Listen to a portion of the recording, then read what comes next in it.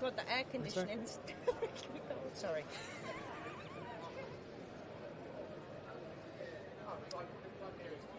Hello and welcome to the MTD podcast. We're here live at MACH 2024 at the NEC in Birmingham. First, this is day one. We're going to be live here every day from 4 o'clock in the afternoon, but we're also doing live streams throughout the week as well. Now, I'm pleased to say I've got a panel with me today of esteemed guests. Firstly, we've got Chloe Reid from MTDCNC. Good to see you, Chloe. Got Joe Reynolds from MTDCNC too. And, of course, James Fudge here from who else but the MTA, Hello. The organisers of this fabulous event. And that's where we're going to start. So, James, good to see you. Thank you very much. Thanks for everything you guys have put on here. It's great for industry here in the UK. For those that maybe, this might be the first time they've tuned into one of our streams, could you just give us a quick overview of MACH as a show? Sure. So, I mean, we've actually been on site since last Monday. We've been building the show. We've got a lot of live working equipment at the show, and that really is our USP. You know, most companies are bringing, I think the most that someone's bought is 18 machines. But most companies got 2 or 3 machines, and they're all live demoing, all in one place. And this has to be the biggest gathering of our community anywhere. I mean, we're expecting over the 5 days 30,000 people through the doors. Yeah. I mean, how many exhibitors are there? Just to give a flavour for the visitor that could come. So there's just under 500 in total. And that literally is everything from additive manufacturing all the way through to software, be it i4, be it automation and robotics, and also a lot of the supply chain as well, because people aren't just rocking up looking for new equipment, but they're also looking at the capacity and capability of UK economy. Some of the kit that I've seen here today, you have one of the biggest machines that's ever been at MACH before here. On the DTS stand, the Torium machine. They managed to get that installed here in something like 4 days. I mean, there must be a colossal amount of activity that happens here in the previous week. Yeah, I mean, the guys that do it are absolutely superb. We've worked with ILS for MACH for a number of years now, and their guys are super. I mean, we've got Versaliv's craneage, we've got all sorts going on trying to get the show built. But it's been amazingly quick, really smooth. Everyone's had their stuff installed safely, but really quickly as well. And set up in what is really quite a short amount of time. So have any of these hauliers or lifters got as many muscles as the man sitting to the left of you? Does anyone? That's Unlikely. Joe, how many times how many times have you been at MACH? 1996. You excited about the week? Albeit I was a little apprentice. But yeah, I love MACH. I love MACH. It's everything that we preach, isn't it? All under one roof. I love it. And Chloe, I mean, is this the second time you've been here for MTDCNC? Yeah, second time I've been here at MTDCNC, and I was here once previous. I think it was 2016, fresh apprentice with my other employer as an apps engineer, and just to see how far it's come from 2016. It's not even 10 years. It's massive. It's huge. And you'll be pleased to know you're going to see a lot more of Chloe on camera this week, because you'll be doing some of the live streams that we do, and also filming around. Now, if you want to catch up on anything we've done on MTDCNC today, you can visit our YouTube channel or LinkedIn or wherever you're watching this, or in fact our website. James, what's been happening on day one? How good have things been? So we've actually, I think this is one of the busiest Mondays we've had. I've not had the final figures yet, but there's certainly been more people through the door. We've had a lot of people turn up and register. So even though our pre-registrations were higher than the previous MACH, we've had even more people coming in. We are about to launch our new report, which is the true impact of manufacturing. We did the report a few years ago, and this is the updated version. So we're about to go and launch that now. And that really looks at what impact manufacturing has on the UK economy, which is actually 23%. If you take into account everything that the economy brings in, and that's also 7.3 million jobs. So 23%, just explain that figure, just out. So in terms of GDP, in terms of, if you look at, what these guys in this room do, you're probably talking a few percent. If you look at the knock-on effect of manufacturing, so anyone that's employed because of a result of manufacturing, it actually accounts for 23%. So Oxford Economics have put this report together. Government have approved all the methodology.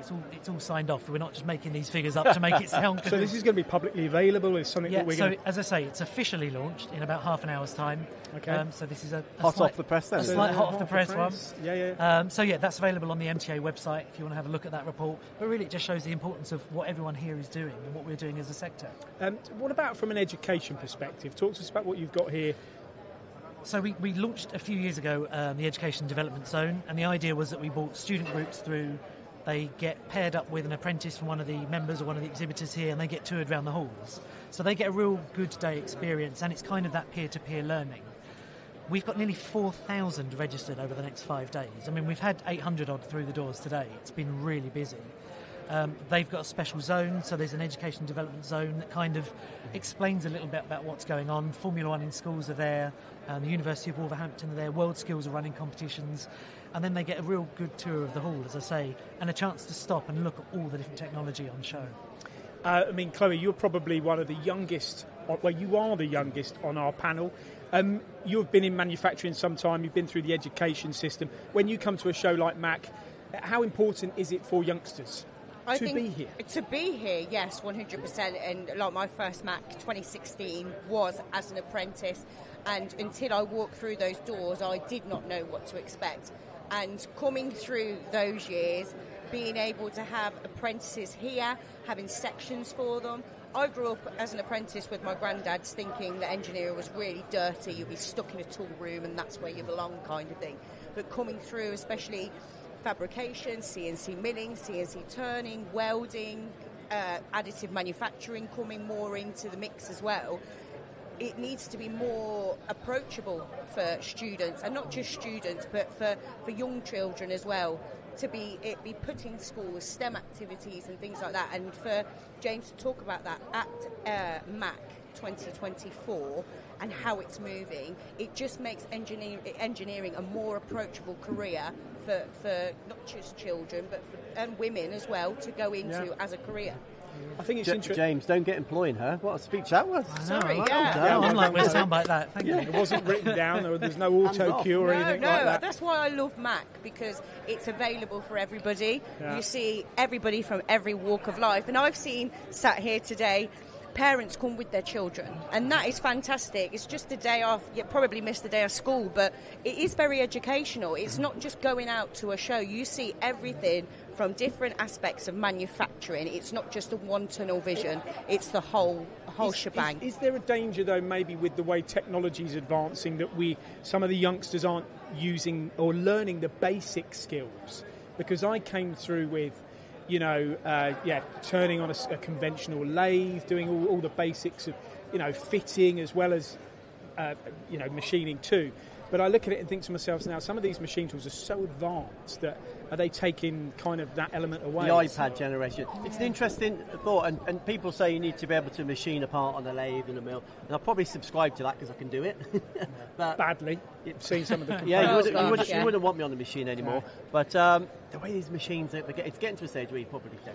I don't like to say it, but it's probably you don't. See, I think there are still some that use those practical skills. They still have to learn the base principles. Yeah. And that's good. It's I still did. Before I could move on to CNC, I had to prove that I could get this part within tolerance and at the speeds and feeds corrected. At the start, you were given the speeds and feeds and the tooling. As you went through, you had to think about yourself. That's what engineering's about.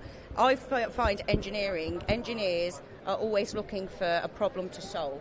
And that's why they come. They buy a machine because they've got a part that they need to solve. They need to make money from their customers. And I think a lot of machines nowadays as well have really good interactive conversational software. But you still need, if you break that, you still need the clatter of and the scare of the machine. When I crashed my first machine, I never did it again. Did it again. You have to scrap a part almost to understand scrap a machine, maybe, as well. Yeah. But that's the learning of it, isn't it? I think the other thing as well is, so when you look around here, it's the different skills needed. Yeah. So if you start looking at AM, actually designing for additive manufacturing and 3D printing is really different. If you go down and look at the guys that are looking at the i4 type stuff, it's still utilising all these same skills, but there are actually some different skills we're going to need, and predominantly they're going to come from that next generation of engineers coming through. Those that are a little bit more tech savvy that are using it. So it kind of all fits together, I think, as one big story. Yeah. And on that point you raised earlier about coming back over the years, the change in technology. Even I think COVID really showed us that. We had that 4-year gap between shows, and the leap in technology in those 4 years. But again, even walking around now compared to 2022, you're not just going to come back to the same show. Yeah. You're coming back to some real it's evolving, cutting edge, really pardon is. the pun, Still state-of-the-art raining technology. though. So, if you have a question for James, you can actually type it in wherever you're watching this, LinkedIn, YouTube, or our website, and we'll ask him while he's here live. He's only got about another few minutes with us, bear in mind. James, the seminar programme and stuff like that is quite an important part of what you're doing. It is, yeah. I mean, people come here obviously to see the latest technology, but we've got quite a lot. Our seminar programme has got, it's pared back now, so it's almost just keynote sessions. We've had some great addresses today. We had the government's chief technology advisor opening the session. We've got Jürgen Meyer later in the week. We've got Rhys Herbert, who is the Lloyd's chief economist, talking about the future of manufacturing in the UK. As well as a whole host of other speakers running throughout the week. And what are you hearing from your members in terms of how the market conditions at the moment on the lead up to this? Again, being MTA, and this always sounds like I'm dodging the question, it's always going to be mixed because our members are across a number of verticals. Those that are across those verticals are saying they've got certain markets going better than others, as you'd expect. But at the moment, there's a real buzz. And I was saying earlier, people put on social media, looking forward to being there, and it's all very exciting. But as you walk around today and talk to people, everyone's smiling. Yeah. There is a real positive feel and a real buzz walking around the halls. And even during build-up, that wasn't just, I'm here talking to customers, it was seeing each other. And people that haven't seen each other for 2 years. Yeah. And you can sense that in the halls, I think. I love when you come into MACH. We come on a Saturday. Fortunately, stand was finished, but you walk in, it's like, oh, another MACH, and it's like walking into a football. When you go into watch a football match, as you start to see the pitch, you can't help but glow and and get excited for the week ahead. Well, bear in mind you're a Man United fan, so there's no excitement there. Coventry City on the end. 3-0 win. Excitement 3-0 win on next Sunday. Yeah. Other than when you're playing Luton Town, of course, because then then things can change. James, there's also a big dinner happening this week, which we're pleased, and thank you for the invitation to attend that as well. No worries. We've got over 500 people coming to that, so it's the biggest dinner that the MTA have hosted since about 2016, 2017. So a celebration of not just the event, but manufacturing in general. It's the whole industry. We're all gathered in one place. Why not go and celebrate that together in a bit more an informal setting? Now, we've talked about all the good things, but there must be some challenges that go on with doing something like this, James. There must be some moments where you go, oh, gosh. I mean, you're always going to get... Give us the warts and all. It is challenging. I mean, there's the odd machine that, for example, might be turning up later than planned. Thankfully, I mean, the team that organised this are superb. We can accommodate that, no problem. We go and visit all our major exhibitors pre-show with the electrics team, with the lifting team, and we plan everything. So we know the order of the lorries coming in, who's going in what day.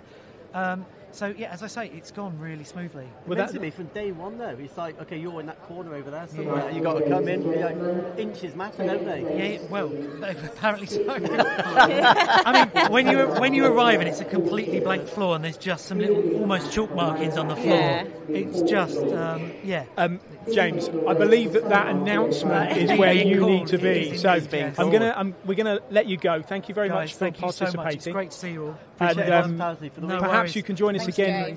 Perhaps you can join us again this week, James, on this podcast. If anybody has got any questions for you, there's also the knowledge hubs before you go, isn't there? That'd be great. Oh yeah, if you're coming to the show and you're looking to find out about some of the latest technology, we've got knowledge hubs on robotics and automation, sustainability, data and AI, tooling, and additive manufacturing. They're a great place you can go, get impartial advice, and find out who at the show is lots of information there. Yeah. Great stuff, James. Thank you very much for joining us. No worries. Thank you both very much. Well done, mate. All of you. So on the MTD podcast, we're welcoming guests throughout this next probably half an hour or so up until about 5 o'clock. If you haven't seen any of our streams today, you can visit our YouTube channel or our LinkedIn page if you're watching from there, or in fact Instagram, and you'll be able to catch up, or in fact our website too.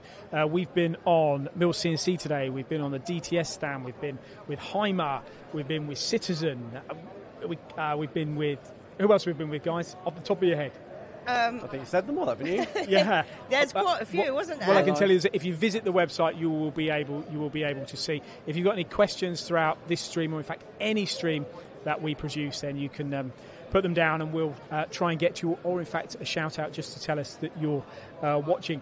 We're joined by our second guest, Kazra. Nice to see you. Yeah, you too, mate. Thanks for joining us. Yeah, introduce yourself to our audience and tell us a little bit about what you're doing here at MACH. Yeah, so I'm Kazra Meraki. I work for FeatureUp UK, and we're in the machine tools industry for anything steel and construction. So the company's been around for over 90 years now. It's an Italian company, and the UK subsidiary, it was opened in 2000. We've got over 35 people on board now. How many machines would you have installed, do you think, in this marketplace? Oh, yeah, hundreds. Hundreds, yeah. Yeah. And give us an idea, we talk about fabrication sheet metal, what they would be producing. So we've got various types of machines, obviously. We've got, if you want to process any type of steel beams, I-beams, H-beams, so to put a building like this together, you need beams, So we if you want it to stay up, you do. Yeah, exactly. Yeah. So we can supply small machines for small fabricators, where you've got like 3 or 4 or 5 fabricators and welders.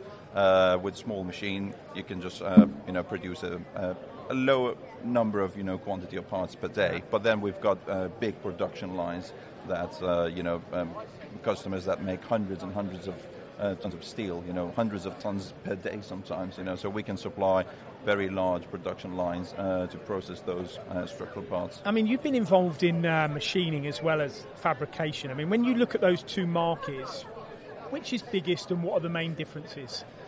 So, I'm still quite a bit of a newbie in this sort of fabrication and construction market, really. Because I've joined Feature recently. But in the UK market, I think they're both big, industries at the moment. Manufacturing, it's got its ups and downs throughout the years, but fabrication, you can see that there's a lot of projects being built at the moment. Malls, shopping malls, schools, hospitals, bridges, roads, they all need steel, and they all need steel to be processed. And if you look at... Sorry, Joe, you were going to... I'm just going to tell us about some of the technologies. Like there's 2 or 3 of the technologies I've seen over the years, but for our viewers, you can just go into some of the projects that you... absolutely, yeah. So we've got mainly 2 sections of products. So we've got plate processing machines, so we can do... oxygen cutting, or we can do plasma cutting on them. And we recently partnered up with an Italian company called Cutlight. They've got actually a stand here at MACH that they can. They produce laser cutting machines up to 50 kilowatts, so they can cut mild steel up to 150 mil thick with laser. They've got their beveling head technology as well. Yeah. And then obviously our featured machinery for plate processing, our flagship is called Gemini. So it's got milling capability as well as scribing, drilling, and then you name it. And then flame cutting, plasma cutting. Takes me back to Germany. Can you remember that machine? Yeah, well, it did all that, didn't it? If I remember correctly. One machine. Probably the same machine that we're talking about. Yeah. I'm just trying to think of what an application would look like that would need all of those. Flame cutting, milling, it was tapping, it was doing all sorts, all on the same machine. Yeah, so for example, for a base plate, if you want to put a column up, you've got a base plate, and then you've got some holes, and then you've got some areas that you need to do some welding on them. So with the Gemini machine, you can do the cutting of it, and then you can put the holes in, you can do the tapping for the where the bolts are going to be connected, and then obviously you can put the weld preps on it, and then you put your column or your beam, and then you either do the welding, or you bolt it down. I suppose it's a little bit like nowadays in the machining environment, you see machines that are capable of multitasking, doing lots of these different tasks. You're trying to achieve the same goal, right? Yeah, absolutely, yeah. Actually, we're launching a new machine here at MACH, which can do a lot of things. So it's got a big... And it's here? Yeah, it's here, actually. It's on. It's for the first time here, actually. We're revealing it here at MACH, and it's quite it's a very capable machine, that is, because it can do all of your applications. Drilling, milling, scribing, and it's got a big cutting disc, so we can do some, cutting of the steel itself, and we will be running it actually here. Where can you be found? Hall 20, stand 180. And Chloe, have you ever seen any of these the machines these guys supply in action? No. I've heard. Did you learn about that? We were talking about apprenticeships earlier. Is that an area? When I was learning, I was moved into different shops to do different things. So there was the fitting, there was the sheet metal work. even welding and stuff like that. Did you get involved in that too? So we did exactly the same, and bearing in mind, I started mine when I was 18. It was either go into an apprenticeship or go to university, and chose to do an apprenticeship. You couldn't get into university, no? I was actually going to go to the University of Portsmouth to study architecture, but we're here now, so it was too long of a course, should I say. But 18 years of age, obviously younger, 16 if you don't go on to do your A-levels. Did your milling, turning, all on your manuals. Welding I did, electric, so I can actually plug a plug socket in my lights, but I'm not technically, authorised to do that. But no, CNC milling was the only thing that was really out there as an apprentice, and that was, 10 years ago.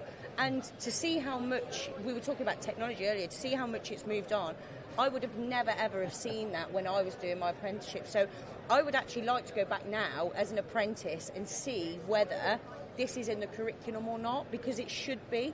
If it's coming into technology and if it's coming to the forefront of industry, not ancestors, but the kids coming through, the system should be trained up for this future engineering. Well, we've heard about your skill sets and background. We haven't heard much about yours, Joe, but we'll come on to that. Kazra, where's your entry into this industry? What's your experience? Yeah, so, obviously, study-wise, I studied mechanical engineering, and I've always been involved in machine tools, especially milling and drilling and some turning as well.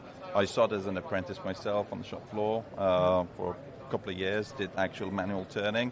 For the first 6 months, I wasn't really allowed to touch a machine, so I was just like sweeping the floor and putting some oil on the machine. Yeah. But then, so learned it the hard way. Doesn't take 6 months to learn that, does it? I had a strict boss, so he didn't want me to touch the machine. You must have done a very good job at it. It must have been well lubricated, maybe, and the floors were clean. Very clean, I tell you, But, then afterwards I started a sort of a startup business, and we were doing some metrology. So we had 3D scanners and CMM machines and that sort of thing, and then we got involved into manufacturing routers for the woodworking industry, and then we moved on to metalworking machinery. So I did that for about 8-9 years, manufacturing actually machine tools, and then obviously I moved to the UK and then started to work in this industry, the same thing basically that I've ever done. And what would you be saying to people that should be coming to see you this week? What have FICEP got to show? So, feature, we would say we're as... you call it feature. Am I making a mistake there by calling it FICEP? Yeah, well, it's the Italian. Well. Yeah, it's the Italian pronunciation of it. Yeah. It's an Italian company, it's an Italian name. So, we are a one-stop shop for everything construction and steel processing. So, us, alongside our partners, we can, completely equip a complete factory, a production line, with everything that you would need to actually, make these buildings like this. Yeah, good. Well, let's hope this one doesn't fall down. Yeah. But I'm sure it won't. Kadra, thank you very much for joining us today. Thanks, yeah. Good to see you again. And just one last time, where can you be found? Hall 20, stand 180. Good. Yeah, come and see us. We've got live demos throughout the day, so the machine looks very impressive. Yeah. And good luck in your new role. Yeah, yes. Cheers. Appreciate it. Thanks, Thank guys. you. Thanks, Kadra. Thanks. Give him a little bit of a round of applause. Does Jason want to come on to the... He's in a very depth in that was Kazra from FICEP. It's not FICEP, Joe. What's it called? Hello. Do you know, I can't remember. FICEP, is it? I think everyone calls them FICEP. Yeah, we can't bleep this out. Sure. Jason. Bleep this out. Yeah, we're live nice to see you. 4. Hello, chaps. Hello, chappers. Hello. So we're live here at the NEC at MACH 2024. This is the MTD podcast. We're going to be doing this every day from about 4:15. We're going to be welcoming guests from the show, not only exhibitors but visitors as well. Now, if you can visit this week, you should, because there's going to be, or there is, around 500 exhibitors here, whether it be machine tools, metrology, automation, software. Every aspect of manufacturing, this show is well worth visiting. But of course, if you can't, then you can watch MTDCNC, where we'll be on our YouTube channel, LinkedIn, on our website, on Instagram. You'll be able to follow all of our streams. We've been on Mills CNC today. We've been on Courier. We've also been on Hymer, we've been on Citizen, tomorrow we're on Matsura, Soditech. So much happening throughout the week, so stay tuned to MTDCNC. Jason, I've kept you waiting long enough. It's fine, I've been eating, it's good. Great to have you participating on our stand as well and on this podcast. Maybe for those that don't know and that haven't quite seen that the very small piece of kit. Vehicle that we have over there to my left, Yep. Tell us about Fleg Projects. Well, as you know, you've been with us for a year now, so I think you've learned pretty well what we do. And the installation side of the business is just amazing. But yeah, we're bringing new kit in and different types of equipment for installing machinery just to make life easier, which is why we brought that today. Yeah, I mean, so in essence, it's factory moves. Yeah. I mean, it's solutions. We were just talking about a job that we're looking at for one of our customers that we've got to put into a beautiful environment next door to the Royal Opera House, and it's just coming out of an idea because obviously these buildings are very old. Nobody's got the lifting equipment to get in there, so we're basically designing a full lifting frame, have a scaffolding system, so we have to lift 20 tonnes, take it through the centre of this. What are you moving in it? What are you putting in it? It's a kind of like a... Not Pavarotti. No, but we're going to X-ray Pavarotti. It's like an X-ray machine that's basically to look at old musical equipment. So, right, okay. It's quite incredible. Okay, piece. so quite diverse. I mean, we're talking here clearly about machine tools and stuff like that, but the business is far beyond just that. Yeah, we do everything. We work for a Natural History Museum, so when we're putting stuff in there, we do quite a lot of work for Nikon.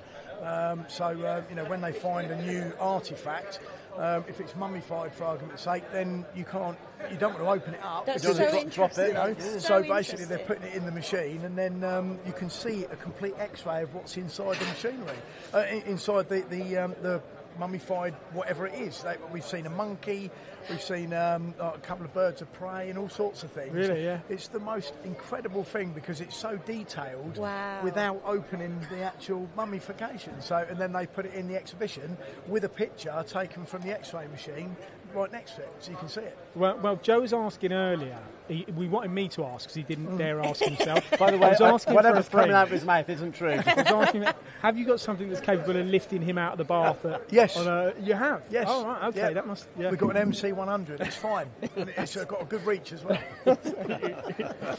You will probably need it, I should say. Joe, you've seen a lot of what Fleg do. I mean, how important is machine removal around them?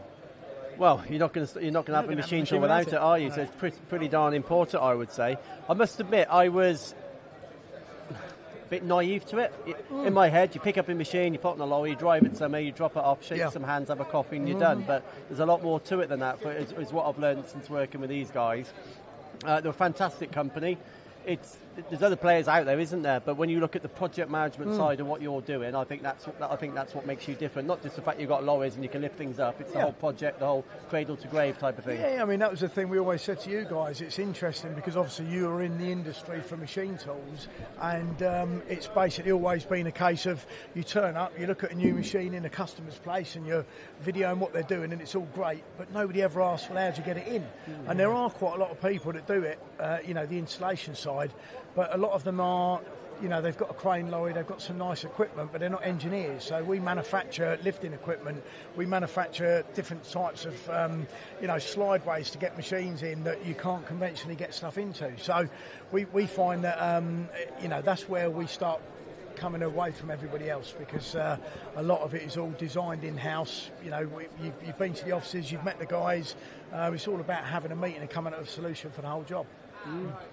Yeah. How about from your olden days in terms of machine removal? when you had a real job. She's so old. Yeah. When you had a real job. When I had a real job, well, I used to deal with machine moves all the time. But from being we weren't an end user. We were the machine tool supplier, putting it to the end user. And I was talking to Jason actually and Mark last week, weren't we, about it? And I think people take it for granted so much. You think you just pick it up, drop it off, and away you go. But there's so much involved in it, and the amount of skill set that the team have to use, and confidence within their team to be able to orchestrate it together. site surveys as well. Can you drop it on the ground? Is it going to be strong enough for an 18-ton machine to be dropped on the ground?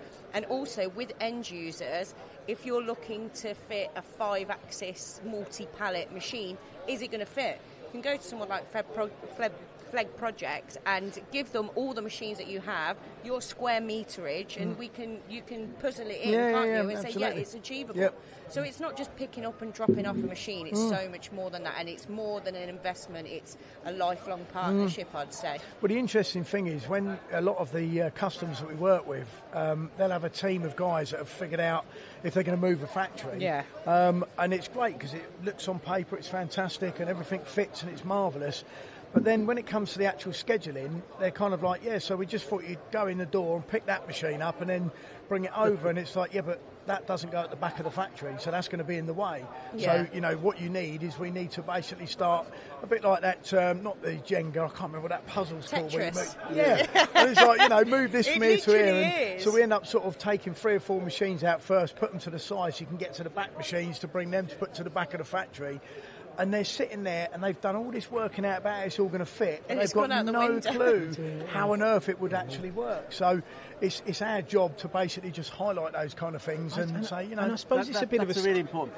It's an important point. You're not turning up with a few lorries and cranes. You must have days and days of work before you even start the job. Yeah, I mean, we now have a project manager that we basically. Well, I used to work for her. She used to work for a company called Man and Hummel up here. Yeah, and she would bring us in. She was a project manager on site. So when they needed to move machines around to get new machines in or to move the production lines, she would give us a ring. We'd come and do the job for her. She loved how we did it, so she now works for us. So she does the project management. So if we get a job that's more than one machine and it's, a scheduled installation, we'll get a phone call from the customer. We'll go and look at the job. She'll come with us to start. I'll walk around, or one of my other project guys will work out roughly what we think it's going to take to do the job, but she will then manage that project, so she will basically write the schedules down. She'll suggest things for the customers. They haven't sorted their electrics out, no problem, we'll do the electrics for them because we've got electrical mechanical engineers as well. So she puts on them and then she writes their schedules for them, and they pay for that service because it's just like, that's not my job, we don't know what we're doing. We make bits, we don't move bits. That's do you know true. what? I wish there was removal men within the kind of domestic order. Because when you move house, which is not very often, but when I do, or when anything happens, I'll always say to my wife, we've got the people coming to pick all this stuff. Yeah. She'll say, well, you've got to empty the drawers. Yeah. No, I don't need to empty the drawers. Table You've got to shut. take everything out of the cupboards. Yeah. I'm like, no, they can do it. And they don't do that.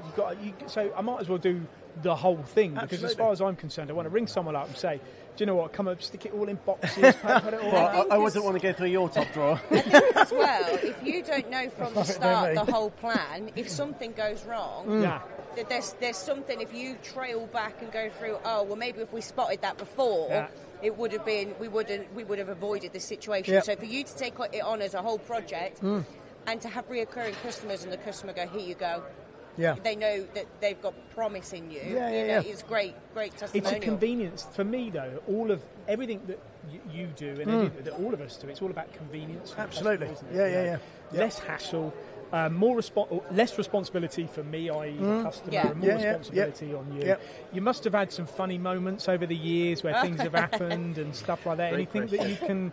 And the machines that wouldn't fit through the door, get the roof off a building. Yeah. Well, I mean, that does happen pretty regularly because you get companies where the salespeople get the sale, they don't care how it goes in, and you turn up on site and it's like, it doesn't fit through the door sideways, lengthways, height-wise, it just doesn't fit.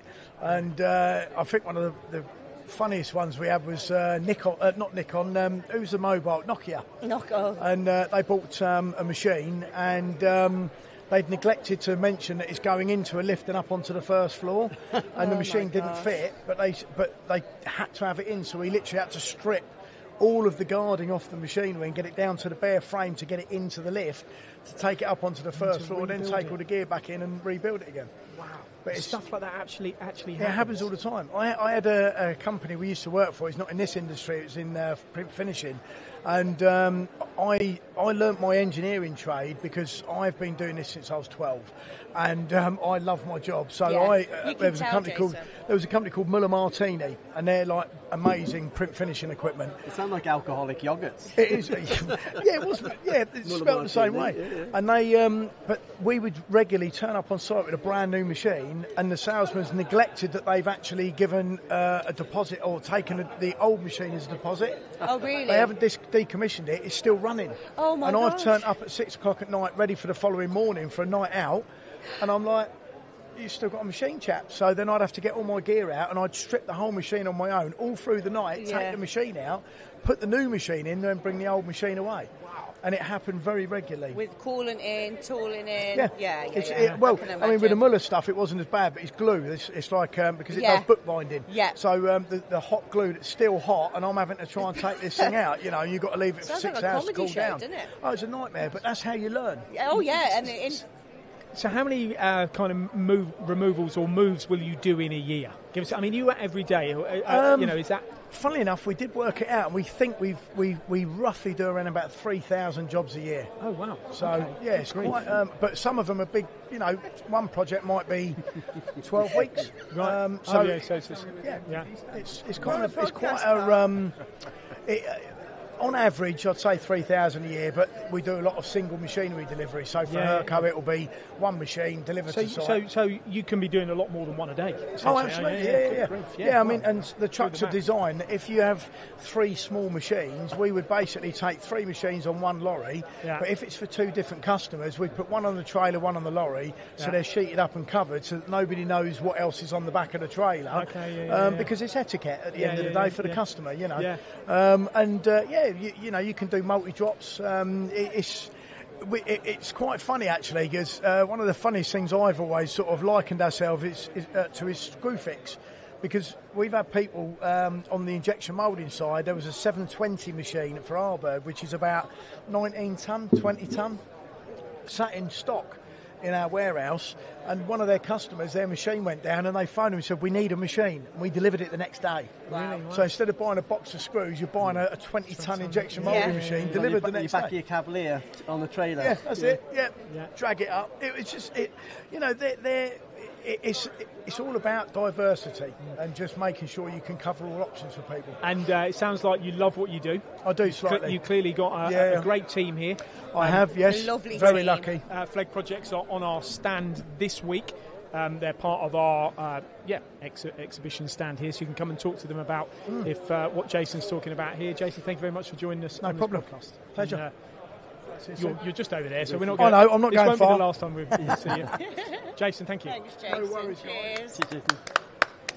And so, if you are watching and you do have any questions for us, then you can put them on the channel that you're watching, whether it be YouTube, LinkedIn, or the website. Good day one, Joe.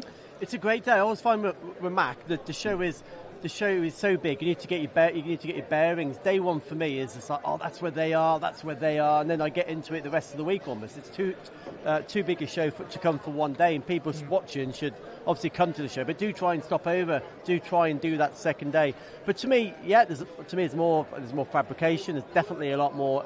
AI stuff, a lot more software, a lot more education.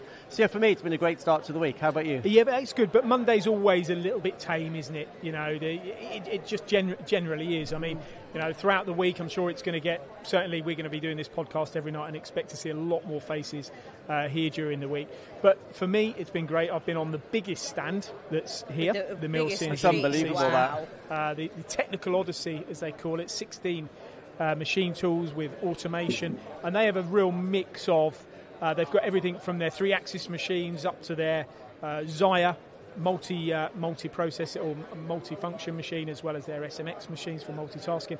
So much to see on that stand. I've also been on the stand with the biggest machine ever to be at MACH, so plus others. So it's been a good day. Chloe, I know we're going to see a lot more of you on camera this week, but you've been fantastic today on this podcast. So Thank you. As always. And Joe, we're probably going to see a lot more of you on camera, although we might not want to. But thank you for joining us. Thank you. And please keep tuned to MTDCNC. We'll be live again at 9:30 tomorrow morning from the Soditech stand here at MACH. If you want to catch up on all the streams that we've done today, then you can do that on our YouTube channel, you can do that on our LinkedIn page, or you can do that on Instagram.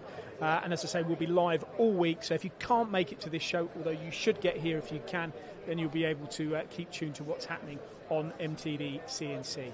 That's it for Monday's podcast. You can join us again here tomorrow at 4:15, where we'll be doing the same again. We'll have a lot more guests tomorrow, Wednesday and Thursday. And then on Friday, we have a podcast during the day as well. So that's it from MTD live streams today. Thanks for watching. Thanks, guys. Thank you. Thank you, Paul, and we'll see you all tomorrow. See you tomorrow.